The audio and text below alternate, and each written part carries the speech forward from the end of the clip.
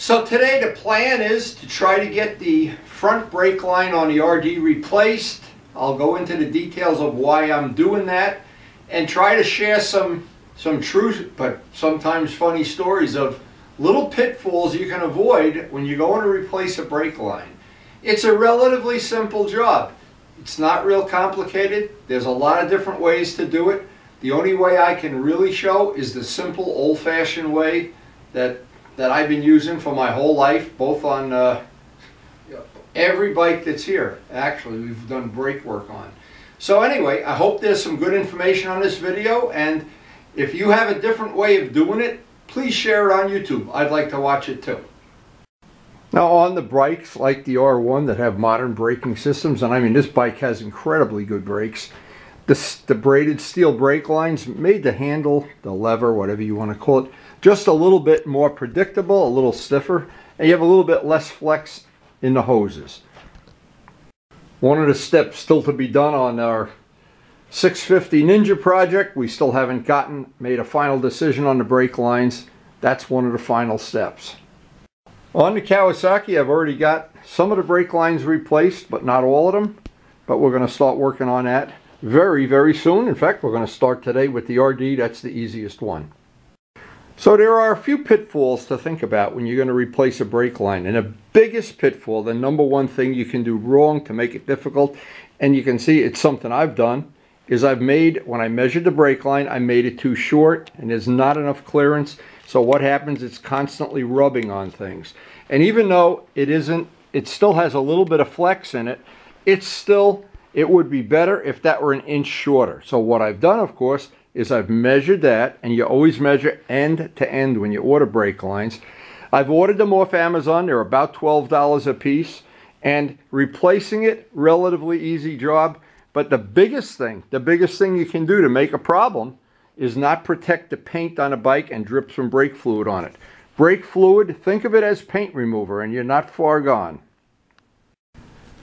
So again, I ordered these from Amazon. I've got one that's a little bit longer, one that's a little bit shorter. I was hoping I could put whichever one is going to give me the right clearance. That's why I ordered two of them. I've also got the one for the Ninja, which is a relatively simple replacement. But this one, one is 800 millimeters, one's 750. I want to have a little bit more clearance around where this brake line winds its way around the speedometers. I don't want it flapping out in the breeze, and I don't want it under tension. When the forks are fully extended, I don't want it to have any tension and be like a violin string. So step one of the mistakes you can make is you measure the brake line and you don't take into account the 90-degree bend. Now these that I just bought don't have the 90-degree bend, so I basically added an inch. I don't know if that's going to work. That's why I ordered one that's an inch longer and one that's basically 2 inches longer.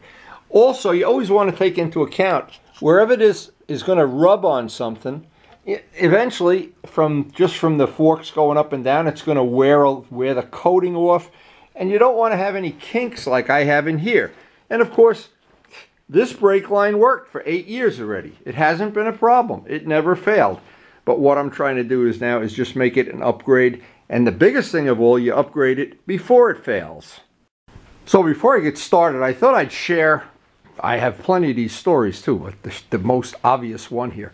I had bought the bike with Luciano. We went down to South Jersey and picked it up, but I had never really taken a real ride on it, where you're going fast and using the brakes. Well, here's what happened. And this may happen to you. It could happen to the front brake. It could happen to the back brake. It could happen either way. I was going up Route 17, probably 75, 80 miles an hour in a fast lane. The back brake just locked the back wheel up. Luckily, because I'm a two-stroke, I'm used to grabbing the clutch lever and coming to a stop. I say that like it's funny, but it's not. If you're not used to that kind of thing happening, from having engine seizures in two strokes, that might have ruined my whole day. But anyway, what we did, we found out through Luciano's help that the little bleed hole that's in all master cylinders, front and back, had been clogged up. So what happens is as you push pressure into the brake, the pressure builds up. Then what happens, the back caliper starts getting hot. As it gets hot, everything expands. That makes the caliper tighter, which builds more heat, and it's a death spiral. And at some point in time, if that happens to you, either the back wheel or the front wheel, and it can happen on any bike, by the way. That can happen to any bike, and it's actually happened to Tim on his front wheel. And I know Luciano knew exactly what it was. We rebuilt the rear master cylinder. And I said, you know, I just was not happy with knowing that that might happen again. And it was a 40-year-old cylinder, a 35-year-old. So what I did, I replaced it with the master cylinder, the rear master cylinder that belongs on an R6. Now, that was a great move because I can buy replacement parts. I can buy replacement cylinders that are not 40 years old. But the one thing it did, notice how long the brake lever is. It's a gigantic long brake lever. And of course, when they made the rear master cylinder for an RD, they took that into account. The R6 has a much shorter lever, and the hydraulics, the ratios have changed. So what it means is my back brake is now like power brakes. And I'm used to dealing with it, and I do like the fact that I can just go down a motorcycle mall and buy a brand new one. Where with RD stuff, you're always buying rebuild kits and stuff. So because it was a safety thing, I thought it was well worth replacing it. But when you replace a master cylinder from a more modern bike on an old bike, a lot of times those ratios don't really work out to your favor. Now, what happened on the front of this, I had a different master cylinder at one time, and I don't remember what it was for. And then I decided not to do that because I didn't want to risk anything that would be out of ratio here. So I wound up keeping this. But now I found out, Luciano has told me they make reproductions of these master cylinders. If this one were to ever go bad, it would be a simple thing. But I just don't like having 43-year-old, you don't know how old the seals are and the parts and the rebuild kits and everything, but I like having all new stuff, and I like having brand new brake lines. So that's the job today, is to replace that front one. And that is a true story that I almost got whacked on Route 17. But it taught me about master cylinders. And I'll show this when I pull this apart. There is always a little pinhole in there. And when that pinhole does not, the pressure builds up, it's supposed to bleed back into the master cylinder. And if that hole gets clogged up with 43-year-old goop, well, you have an adventure of a lifetime. Now, more than likely it wouldn't happen on a bike 5, 10, 15 years old. But when you start talking 30s and 40s, I like to have new brake parts whenever possible. So my plan of action every day, I start off the day trying to plan out a useful use for the day. Looks like it's going to be a decent day. Actually, it probably would even be a riding day, but I have this on my list of stuff that I want to do, and today's the day I want to do it. It actually has to look like it might even turn into a riding day, but again, I really wanted to get this done today, and sometimes it just doesn't work out exactly how you want, but I want to get this done today. And this will get that brake line installed in nothing flat, I'm sure. We're making homemade croutons today, my love. Wow. One of many things. One of many things. One of many things. While Karen's cooking, the zinnias are growing. Oh my God, look at it. This one's probably 2-3 inches high already. Wow, when they're growing one of these little pots for miles, he wants to take it and let it grow in his room and see every day some little progress, because these grow pretty fast. So Karen's busy, I'm busy, and it's time to get busier. I love this garage. I love to go out there on a day when it's not raining and work. Actually, this could be a riding day, but we had ridden yesterday, and this was high on my priority list of things to do. So the first suggestion I can make is don't get any brake fluid on the paint. Cover everything up with an old towel. That's cheap insurance. Even though this is not supposed to be sloppy, it can get sloppy.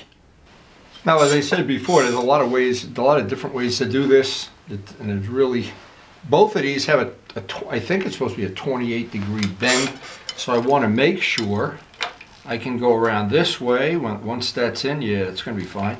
I could, of course, go this way. I got to figure out how I want to route this, because that's part of the reason I have this issue here.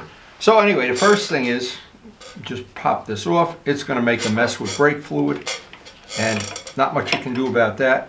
Thing you don't want to do right now is squeeze the lever while this is loose, so you just make a mess all over the shop.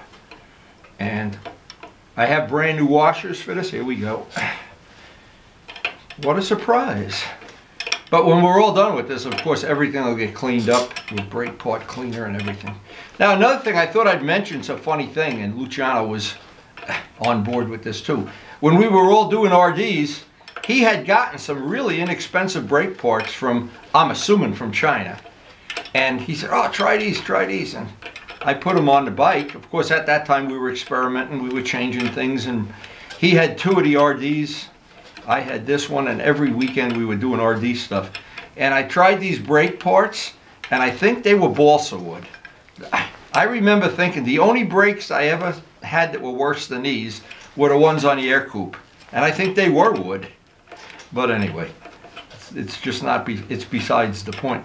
Another thing you never want to do, just things not to do, while we have a minute here to just chat, the things you never ever want to do is measure things while the forks are compressed, because then when you go over a bump, the forks extend.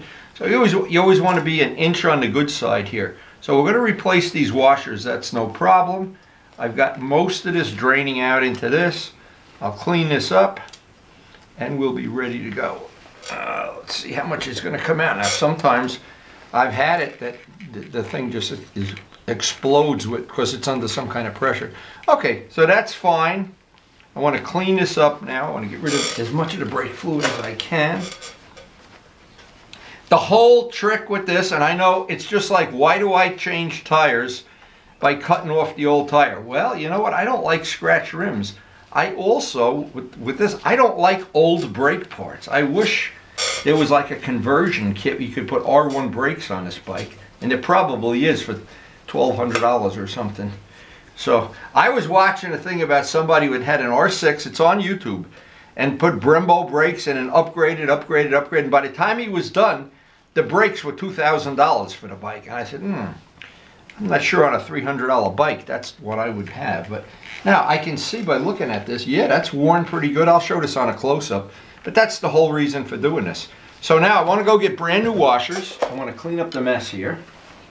Go get some brand new washers and piece this all together and figure out, I guess it doesn't even matter on this, they put a rubber piece on both ends, so it'll go on either way. So I got my thing of brake parts stuff here, and over the years, of course, bleeding the brakes, there's pumps now you can buy, there's all kind of things. I've even used the, what this is made for is to inseminate cows, by the way, and it works good as, if you're inclined to do that. Anyway, what I'm looking for here, and I saved all the brake parts.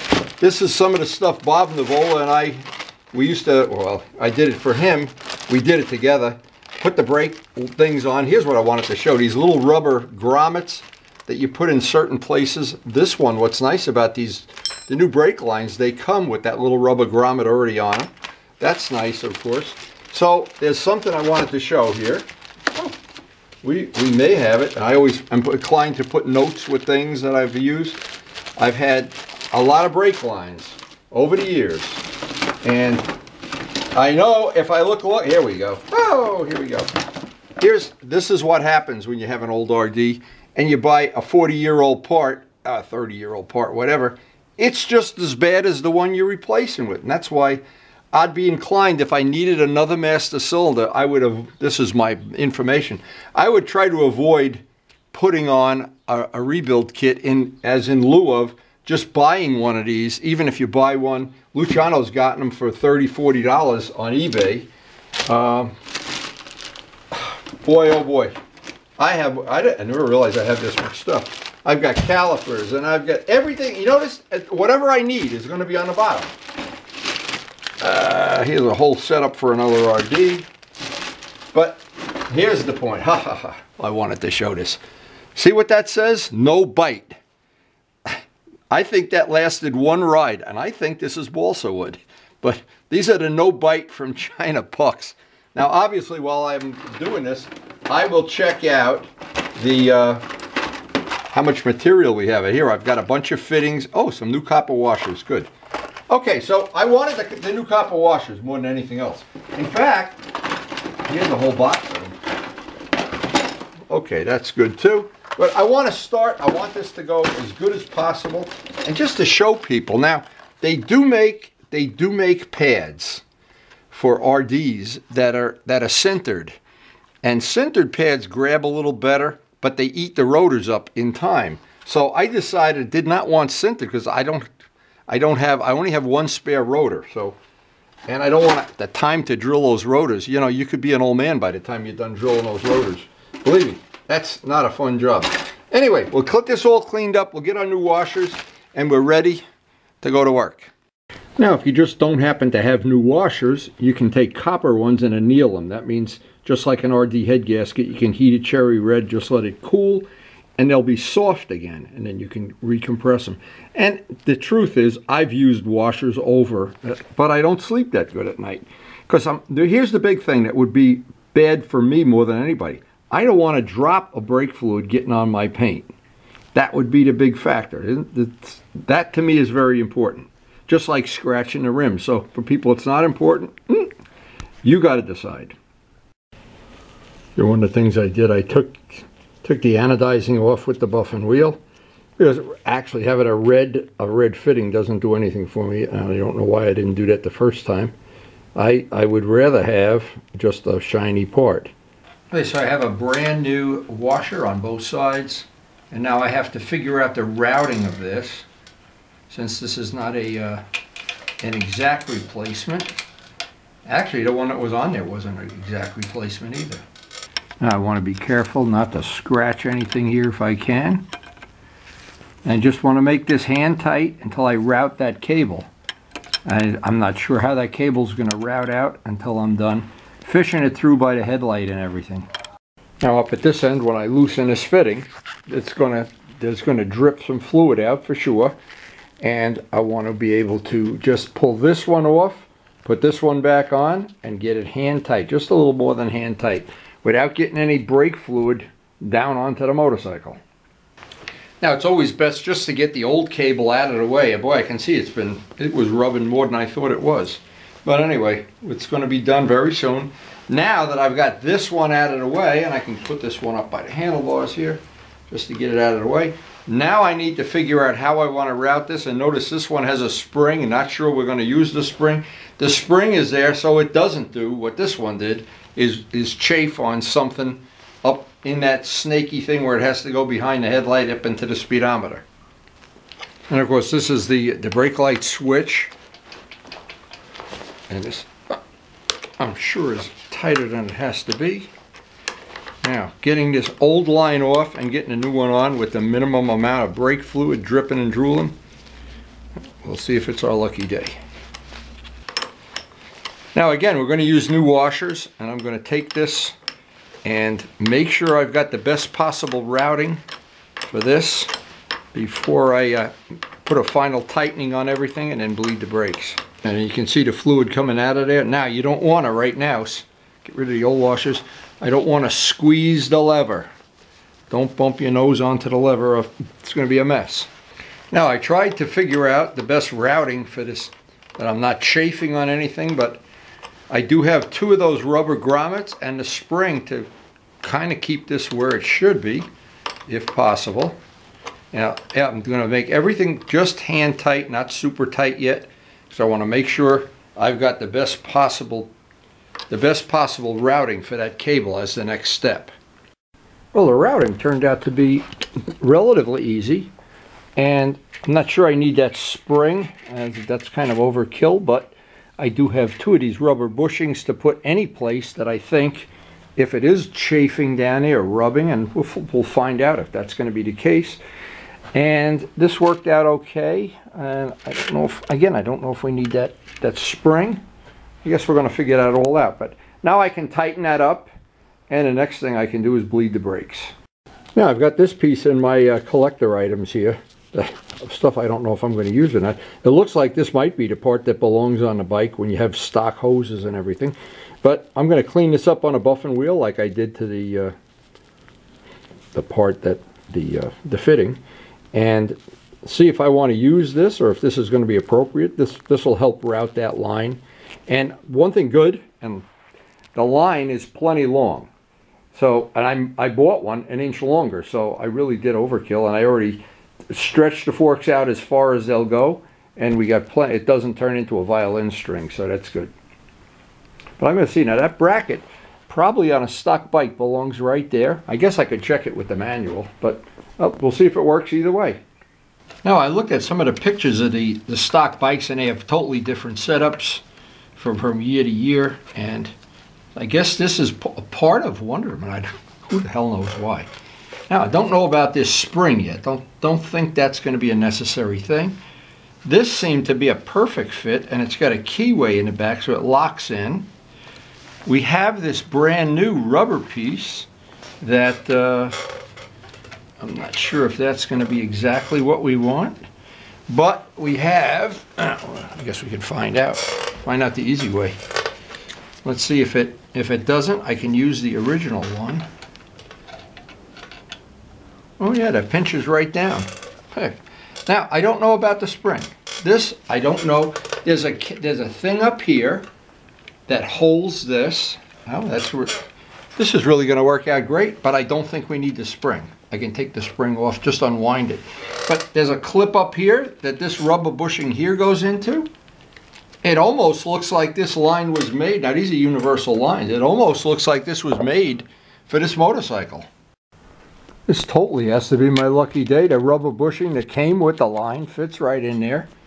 That one fits right in there. I don't know, that could be a lot better.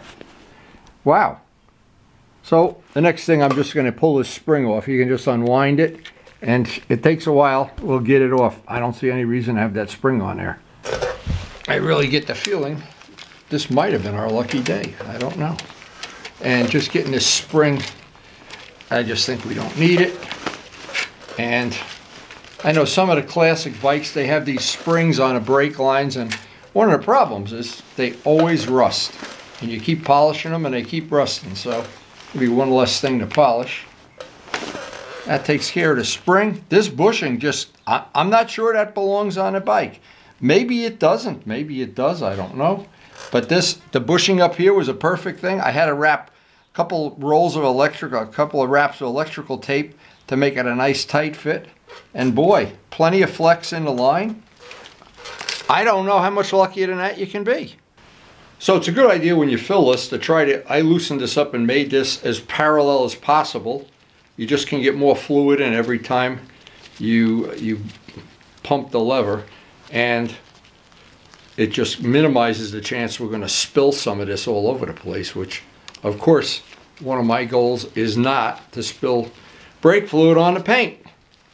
And don't get any in the coffee. But anyway, this is the old school way. Just pump the lever and keep bleeding it down at the... This is a single brake, so it goes pretty quick. When you have double brakes, you always want to do the lowest one first. And then the highest one, because the air bubbles will always come to the top. And if you have a spongy lever, it's always good to bleed it right at the fitting here. That's always one of the old school tricks. So anyway, not like we're brake experts, but we have done some work. And thank you, Luciano, for all the help he's been over the years and giving me advice and giving me parts and whatever. Anyway, this has got to come off now. And I don't want to drip any paint I can help. There we go. Come on, baby. Don't be a drippy drooler. Now, just to show, that's the little pinhole that when this pump goes past it, the plunger, little bubbles of air should come out of there, and then when they don't, you're in big trouble. Well, this is what you're supposed to use in a Yamaha DOT 304. The other fluids, especially the synthetic ones, I'm not an expert, but you're not supposed to mix them. So I go by what the manual says, DOT 3, DOT 4. It's best if you use it from a can that's never been opened, or in this case a jug, because it's hydrous material. As soon as you open this up, the brake fluid starts absorbing moisture. So you don't want to expose the brake fluid to the air any longer than you have to, because it's those water molecules in the brake fluid that boil. And when they boil, the brakes.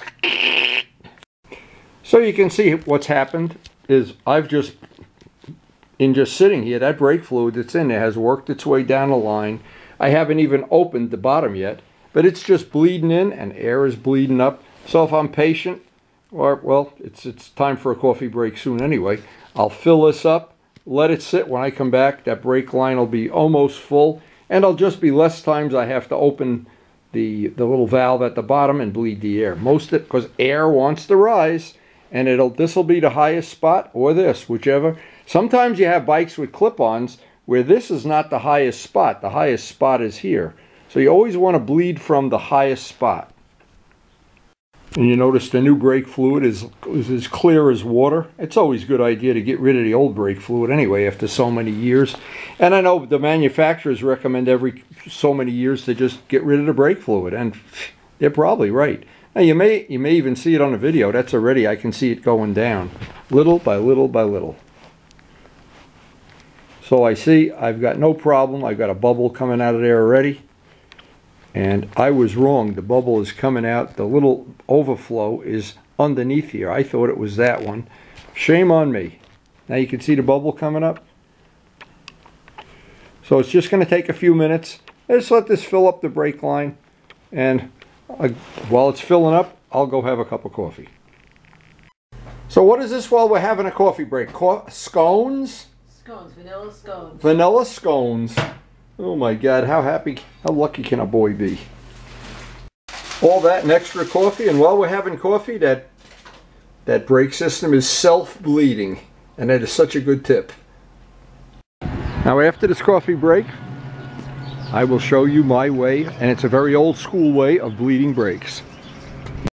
So this is the oldest of old school ways. Now I have the pump that you can pump the fluid backwards, and I have the thing where you know, Luciano gave me one that looked like a gun. That worked okay. But there's an old school way, and this is the old school way. And it worked perfectly today, in fact. I went out, I filled this up, and just let it drain down. Now what happens is, that little cylinder, the wheel cylinder, is already full, so I don't have to refill that. And what happens is, you just loosen that fitting just enough that one drop comes out. As soon as you see one drop come out, you know it's not airtight, and the fluid will just go down. You come back from a coffee break. I had to fill this about 3 times before I went out for coffee because it was draining every 2 minutes. And now I come back from coffee and I've got a rock hard lever. I mean, that's as hard as, and I've got all purposes, no air coming out there anymore. Now I will bleed the bottom. I'll crack the fitting and squeeze the lever just to see if I do have any air. But from feeling that brake, it feels it's as solid as a rock. And it's nice. Now, if you have a helper, that's great. It's a lot easier than when you're doing this by yourself. You turn into an octopus trying to close the valve and hold the lever and everything. But anyway, that is a real old school way of bleeding brakes, especially on one like this. It worked perfectly today. Now, but keep in mind, it only works if the caliper is full. And that when you're replacing a brake line, usually you don't drain the caliper. Now, just to mention a funny thing, we did Lauren's Ducati Monster in Luciano's house. The caliper is upside down on the bottom of the wheel, and it was such a nightmare to bleed that thing. I don't even remember how we did it, but it was all I can say is see the manual. If your caliper is underneath upside down, see the manual. Even Luciano was frustrated doing that. We were going crazy. Lauren, I hope you're still enjoying your bike, too. That was a nice Ducati Monster. So on an RD, the bleed fitting is in the back of the caliper. And I've got my little jug attached just to keep... I don't want it getting on the rug. That's the only reason for that. I'm not trying to resalvage the fluid. I got the wrench on this side. And what I need to do is just verify that I don't have any air bubbles in there. And I don't think I do. A lot of times when you do this, you don't get a single air bubble out. All right, so a couple of pumps of the lever here. The lever feels rock hard. I'll loosen a fitting. Do this 3 or 4 times. I don't see any air in there at all. Oh, there goes a bubble. Well, we did have a little air in there. I lied. Truth in advertising.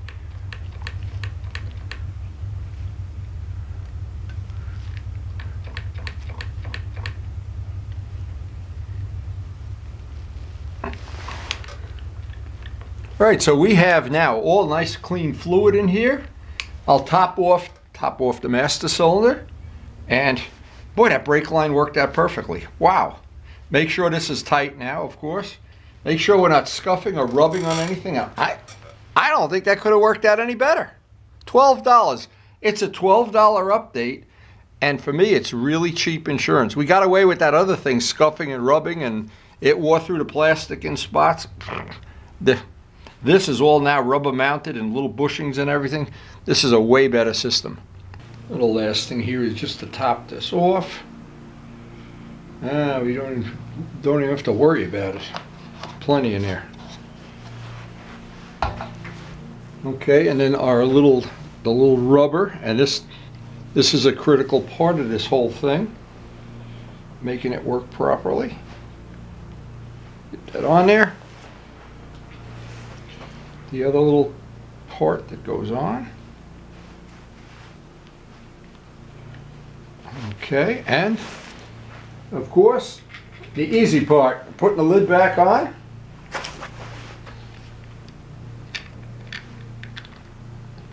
And the screws, and we're good to go.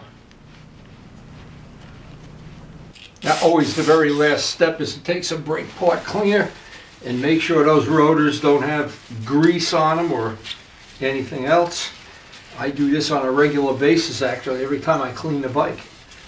But there's just, and the reason is, it's a simple thing. An RD does not have brakes like an R1. So if you get a couple of drops of oil or crap on these rotors, it's not in your favor, that's for sure.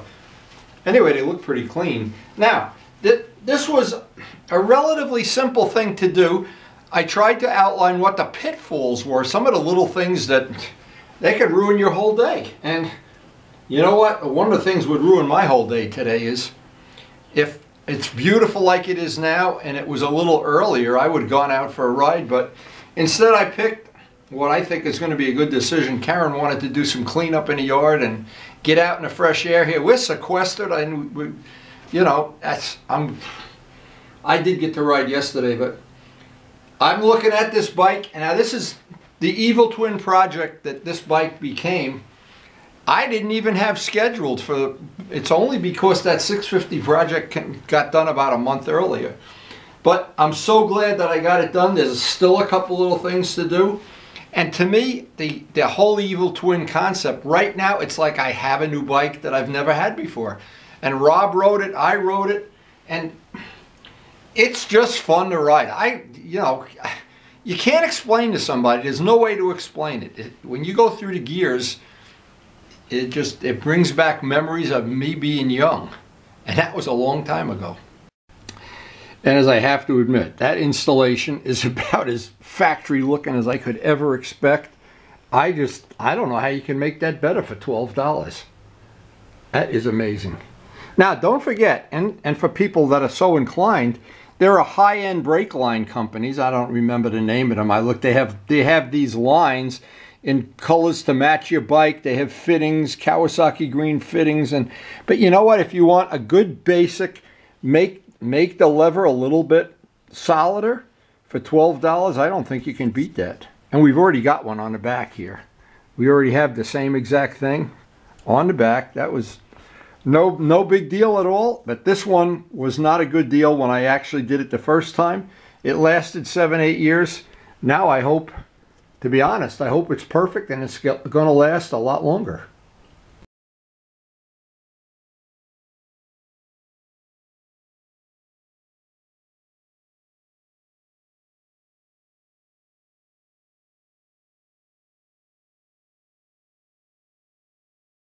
So I hope you enjoyed the video and picked up a few tips for putting in one of these brake lines. And I hope you like and enjoy working on old motorcycles as much as I do. So, and thank you to the healthcare workers that are making our sequestration, which I hope is going to end very soon if possible. And again, thank you for watching. Okay, so what is this now we're having tonight? Chicken korma. Chicken korma and what, naan? Naan. Oh, I love naan. The latest thing, Karen is making a gourmet meal every night just because she loves me.